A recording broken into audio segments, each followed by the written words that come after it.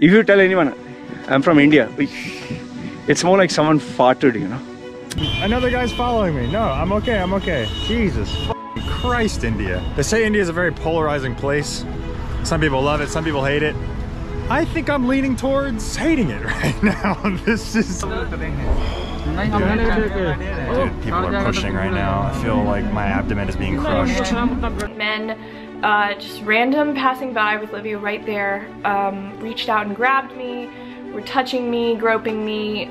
This one guy walking by kind of leaned, like his face was right here, and he just said to me, "I want to f you," right into my face with Livia right next to me. India is an interesting place. It can be both beautiful and hell on earth often at the same time. Polluted, difficult, but also breathtaking. You can spend 6 months of the best months of your life, and at the end, you can be so frustrated you swear never to go back. Many people hesitate whether they should go to India or not. They are curious about the country but have doubts. At the same time, because India looks scary through the media. It seems dirty, messy, chaotic, lacking basic hygiene, dangerous for solo travelers and so on. When it comes to India, there are no neutral opinions, or arguably, it is not for everyone. It's either you love it or you simply hate it. Okay, alright. Yeah, please come. No, I'm good. Thank you. Whew. No, I'm okay. Just a minute. Huh? Just a minute. What? 1 minute. But No, it's okay. No, I'm okay. Thank you. Oh my god. They're like flies. They just come to you when you get off buses. They're fucking the tuk-tuk drivers. Disgusting. It's the most polluted country I've ever been in, hands down, not even close. If you are one of those hesitating if India is something for you, keep watching, because in this video, I will tell you the truth about what it's really like and why some hate while others love India. India can be a culture shock that in one moment you are fed up and in another you adore it. Who knows? Perhaps it's a matter of personality, because as much as people complain bitterly about the dirt and hygiene of the country, you will be surprised about how clean their temples are, leaving a lasting impression on travelers who go to the country for a more spiritual experience. Hey Baba. Sai Baba. Bajrang Bali. Special place.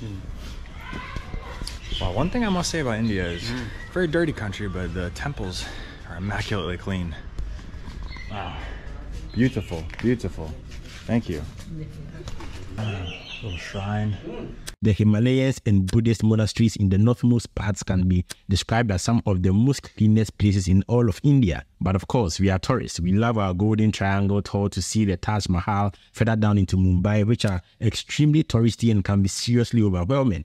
Delhi and Mumbai are among the 10 most populated cities in the world. It is almost impossible to keep track of the population because it increases by 1 million each year. The cities are overcrowded. It takes long hours to move from one place to the other, and the traffic, scooters, cars, bicycles, everyone trying so hard to use every tiny space to get ahead. You see, due to overpopulation and traffic, pollution is a constant problem in Delhi. Sometimes the smog is so thick, visibility becomes a problem for motorists.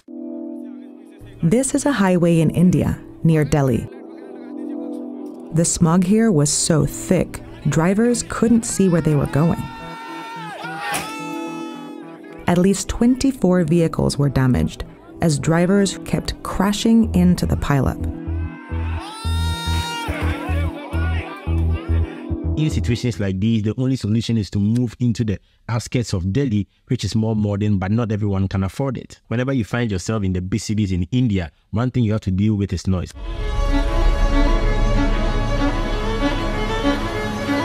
Driving on the roads of one of the most polluted and noisiest cities in the world is not just an assault on Narsingh Pal's lungs, but also a torment for his ears. He has been driving his auto rickshaw for over 20 years, he tells us, in Delhi, the capital city of India. Braving through the cacophony of traffic and relentless honking sounds has now become routine. सुबह sir मैं 7 बजे तक निकल जाता हूँ. पूरे दिन निकलते ही पूरे दिन 8-10 घंटे गाड़ी चलाता हूँ. अपने हॉर्न बजते हैं, तमाम चीज़ें करते रहते हैं, लेकिन क्या करें सर, रोज़गार जुड़ा हुआ है तो रोज़गार के लिए निकलना तो पड़ेगा ही. घर में बैठ के तो काम नहीं बनेगा ना सर. अब हॉर्न तो बजाएंगे ही लोग. There's always honking as early as 5 p.m. from buses, cars, and motorbikes, which brings me to the question, do Indians ever sleep? Now, just let me know what you think in the comments. See, it is heartbreaking to see the number of poor people in India, considering how much the IT sector is booming. Half of the city dwellers live in slums and many homeless in tents by the roads. It's also not so difficult to find children and women begging at every road crossing. One thing is that if you are focused on the culture of India, the monuments are kept very well, but as soon as you leave the hotel and tourist attractions, it's quite obvious India is dirty. Now, it's something that you can overlook, but the government seems to be doing something about that with projects such as Clean India and Green India. If there is something that we don't like as tourists, it is theft. And pickpockets in India is something you need to look out for. A mistake most travelers do is forget and show how much money they have in their wallets when buying something. Now, always keep your bag in front of you and avoid paying for items with big notes, especially when buying from street sellers. Most likely, they will get away with your money and never return. So pay with small notes and do not ask for change. हमारी भी मजबूरी है, हम जो जेब काटते अपने पेट के लिए काटते, अपने बच्चों के पेट के लिए और अपने परिवार के पेट के लिए काटते हैं।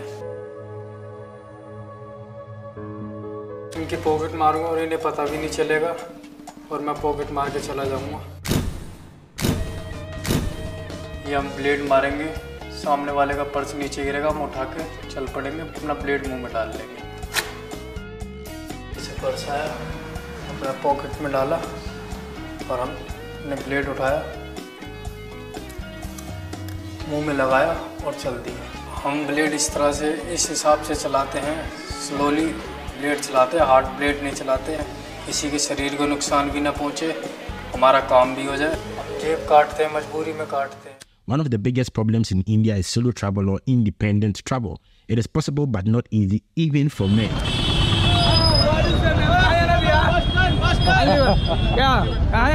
The insects are following me. No. I'm good. No. Jesus. India has an expansive railway network. It's a shock for foreigners once they arrive, especially for the first time in Mumbai or Delhi, and see millions of people struggling to get into trains to various destinations. Just crammed in there?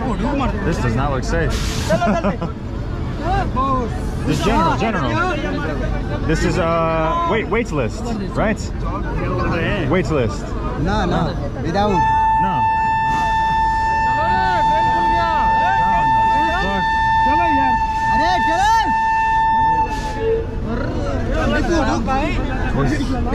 Am I about to miss this train?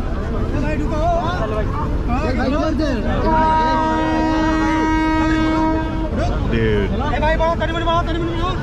Oh, looks like we have better luck. These people have better luck over here, maybe. Jesus. This does not feel safe.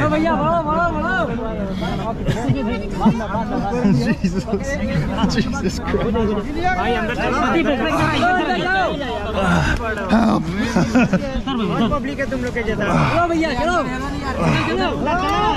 Oh my God. I'm in. Hello.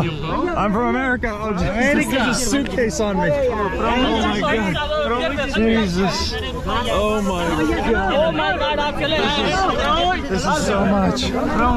This is so much. I'm from Georgia. Jesus. Camera चालू है. Jesus. This is fucking insane. I'm in though, I'm in. Dude, if I get a cramp in here, I am. Where should I put my bag?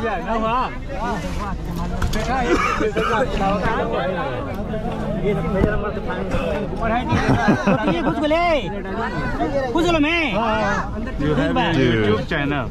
Huh? You have your YouTube. Yeah. Foreigners usually travel first class for some extra charge because it's more comfortable and safer for night journeys. Alright. DK. Alright, let's look at our first class amenities. Okay. Nice squatty potty. There are the plebes. There they are. Oh shit, my fucking flip-flop. Sleeper. Oh, sleeper. I have sleeper, okay. Oh wow. Oh, this is actually nice. There's air conditioning. My rib cage isn't gonna get crushed. Hello. Namaste. Oh no, it's okay. The thing is selling shit. Wow, that was very intense. I'm glad we did that, and I'm glad it's done. See, one thing is that these scenarios become a nightmare for many solo female travelers. We are no longer in the Middle Ages. It's a free world, but unfortunately, if you're a solo female traveler in India, it is advised to avoid going out at night alone because sexual crimes are common in big cities. Now, one other thing that shocks people about India is that when you're a foreigner, they charge you more for everything. Gange. Okay. For 50. 100 लंबा है यहाँ 100. Okay, ठीक है. Bargaining is something that you will have to learn if you want to be globetrotting, because wherever you go to buy a drink, a meal, or even medicine, they will charge you more. Bargaining is like part of the culture in India, and it is something that you need to be extremely good at when traveling. Nothing is free in India. It is a common trick for people to come to you at the monuments and start to explain a bit about the history with the excuse to practice English free of charge. But don't be fooled, in the end, you can't live without paying. Now, if you travel to Varanasi, which is the holiest city in India, it's insane. Don't try to get close to the cremation places without a local guide, let alone take a photo, because if they spot you, they will chase you down saying it is forbidden and charge you heavily as compensation. India constantly teaches you something that makes you a different person. Now, you often hear that a trip to India changes your attitude. You start to appreciate your circumstances more and become more satisfied with what you have. That already is a reason itself why everybody should visit India at least once in their lifetime. Many Indians live in extreme poverty, but are still able to smile and look happier than many Westerners who live in far better conditions. It is one of the striking things about India. Now, to be honest, apart from all the things that you can hate about India, it is the birthplace of 4 religions: Hinduism, Jainism, Sikhism, and Buddhism. The power of religion is quite overwhelming. Religious Hindus dip in holy rivers to get blessed and wish to die in Varanasi to get rid of the cycle of rebirth through reincarnation and acquire salvation. I will assume you've heard of the well-known sites people visit in India, but India has so many hidden gems: the Abaneri Step Wall, the forts of Rajasthan, the views of Udaipur, just to mention a few, but also not forgetting the erotic temples of Khajuraho. Surely the Taj Mahal is a sight to behold, but India has so many more hidden gems worth exploring. Now, if you know India, you will know it's a haven for shopping top quality products for a reasonable price. So cabins, jewelry, carpets, you can find everything. Most of their shopping malls have all the Western clothes for a better price, and when it comes to beauty products, the ladies will tell you Indians are a master in such products. Now, for me personally, one of my favorite things about India is how colorful everything is. Many women wear the traditional sari, trousers and blouse combination with a scarf. In all, lively colors dominate the fashion in India, which makes it very colorful. Now, the spiritual aspect of India attracts many people to find peace, and what is truly astonishing is the contrast between a country truly known to find inner peace but yet can be so chaotic all at the same time. Hence the India we love and hate. My name is Your Heritage. I am a traveler and explorer currently exploring my country, Ghana. Join this journey by liking and subscribing to the channel for travel vlogs and travel information across the world. And I'll see you in the next one. Thanks for watching.